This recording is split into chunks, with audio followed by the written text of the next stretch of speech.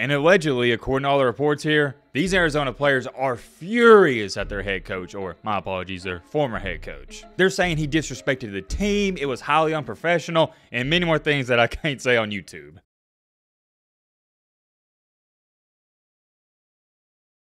Ladies and gentlemen, boys and girls, today was a crazy day in the college football world, and I need to throw this in there at the beginning, a little disclaimer. Some of the news we're going to be talking about in today's video, or tonight's video, I guess that's a better way to say it, is news that didn't happen today, but I just found out about it today. And I feel like a lot of it's gone under the radar just due to all the stuff going on with Alabama, and we got to talk about it. But most importantly, before we even start on this video, I want to say this. I am currently watching the end to the Cowboys and the Green Bay Packers game, and I got a bone to pick. You know why I got a bone to pick? And I'm extremely passionate about this because all these people that love the NFL, and that's fine. If you like NFL more than college football, you're entitled to that. I don't expect everybody to agree with me and like college football more than NFL. No. That's not what I'm saying. But what gets to me is us college football fans, we don't say, oh yeah, I love college football and then degrade the NFL. No. We just say, oh yeah, college football is my favorite sport. For some reason, NFL fans, they can't just say, oh yeah, I'm an NFL fan. They have to throw in there that college football sucks. And you know exactly what I'm talking about. People are always trying to crap on college football. And what do they always say? What is the number one argument?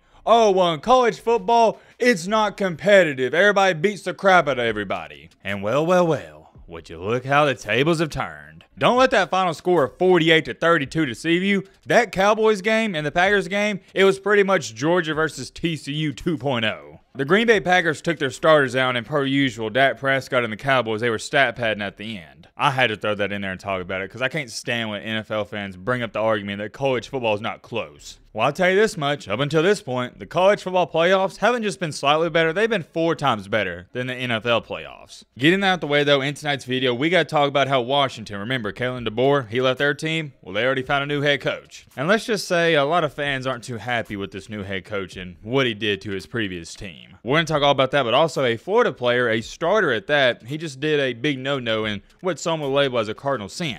He just left Florida to go to their arch nemesis. And some people were calling him out, and guess what? It's the main reason we're talking about this. He responded to him. I can't wait to get into that, and we got a new update on Cameron Ward, the quarterback in the transfer portal from Washington State. I'm sure there's a couple other minor things we're going to talk about. Get you a snack, get you a popcorn. It's more than safe to say it's going to be a jam-packed video. But all right, Matt, blah, blah, shut the crap up. Now, up for that dough. Yes. Get into it. All right, first things first. I guess I might as well throw this in there. We already talked about it, so I'm not going to talk about it too much. JJ McCarthy, for those of you that didn't watch the video earlier today, he announced that he is going to the NFL draft. Devastating loss to Michigan. You're losing your star quarterback, and that's all I'm going to say about it. Just wanted to get that out there if you didn't hear that news. Moving along here, though, remember, there's a lot of rumors and speculation going around that Cameron Ward, he might go to the NFL draft, but come to find out, he's transferring to the University of Miami. I haven't talked to too many sources around that Miami program, but from what I know leading up to this, Miami was going to offer any quarterback $1 million to $3 million.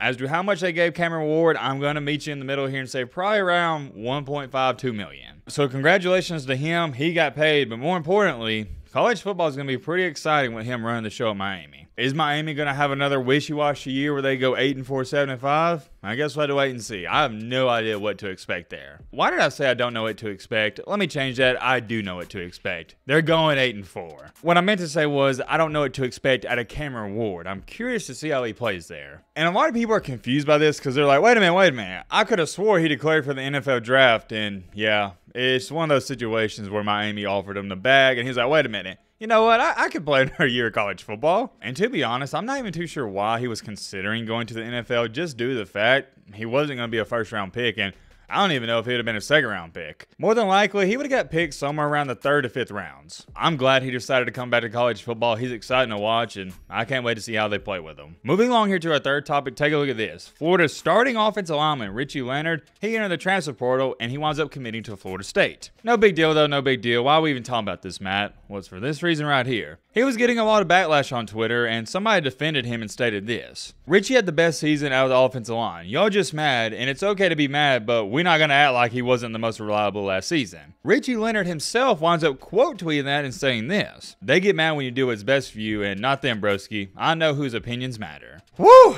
What about that? And for those of you that don't know, to give you some context here, I should have said this before I showed you these messages. Florida fans and all the message boards, they were going crazy. oh my gosh, this guy's a traitor. I understand he's leaving, but I can't believe he's going to Florida State. That's our rival. And I'm not going to sit up here and act like I don't understand why the Florida fan base is griping. I get it. That's like a Alabama player going to Auburn. Of course, it's going to stir up some controversy and fans aren't going to be happy about it. But me personally, number one, I don't have a problem with it. And number two, he's right. When you do what's best for you, and by the way, this is what's best for him, people don't like that. There's a phrase and quote I heard years ago. I'm talking about, shoot, it had to be 7-8 years ago, and it sticks with me to this day. And that quote and phrase goes something like this. People are going to criticize you regardless, so do what you want. It's not that I think that's true. I know it's true, and you sitting here watching this video, you know it's true as well. People are always going to have something to say, so at the end of the day, might as well do what you want. And maybe some of y'all think it's a big no-no to transfer to your rival school, and I'll leave that up to you guys in the comment section. Let me know what y'all feel about that. I would love to talk about that some more, but we got to get a move on to, I'm not even going to say a main topic. We really don't have a main topic in this video, just a bunch of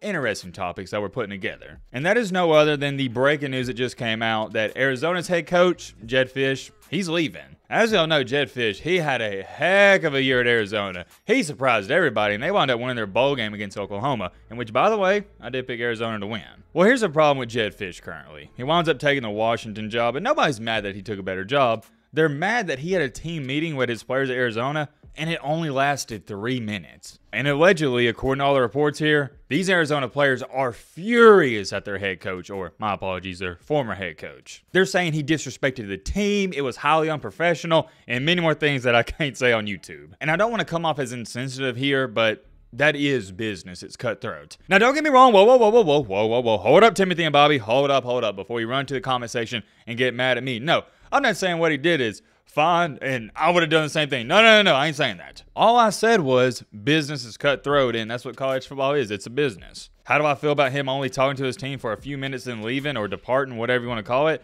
I don't like it. I think it's a low blow. When you're leaving a team, I think that meeting at bare minimum has to be something around 30 minutes to an hour. And I'm just thinking about how I would do it. I would personally go up to every single player, every single coach, assistant, manager, analyst, and thank them personally. And I'm just thinking that alone, that'd take how long? 20, 25 minutes, 30? Then after or before you do that, you're going to give a speech, or I would give a speech that's about 30, 45 minutes long. And despite how long you think it should be, either 30 minutes, an hour and a half, 2 hours, we can all come to the same conclusion here, and we're all in the same boat on this.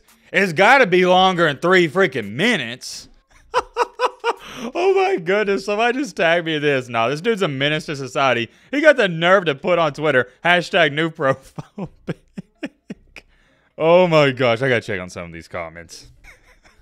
Get ready to continue to be owned by the University of Oregon. Yeah, you got some people commenting the snake emoji, and yeah, there's some very hateful stuff being said. Don't come back to Tucson. You're a liar and a traitor. I hope you lose every game at UW, you absolute clown. Washington Husky fans, you're getting a two-faced, selfish person. He doesn't care about you. He'll leave you guys as soon as something better comes along. Your team is a stepping stone to this guy, just as Arizona was to him. You hate to see it. And yeah, I could read off all these comments, but you know what they're saying. It's just people are mad about it. I hate it for all the young men on the Arizona team. I really do, because I thought Arizona had the potential to make the 12-team playoff next year. But now you also got to wonder this. How many players from Arizona are going to follow him? Who knows what's going to happen there? This is a situation I'm going to keep my eyes on pretty close the next couple of days. I hate to see people handle business that way, and I would consider myself a man with high integrity and honor. And giving a 3-minute speech, if it is true, that's just allegations here, but if he only gave a 3-minute speech, I don't like that. I don't like that a single bit. I try to look at it from both sides, because remember, there's two sides to every story, and these head coaches, when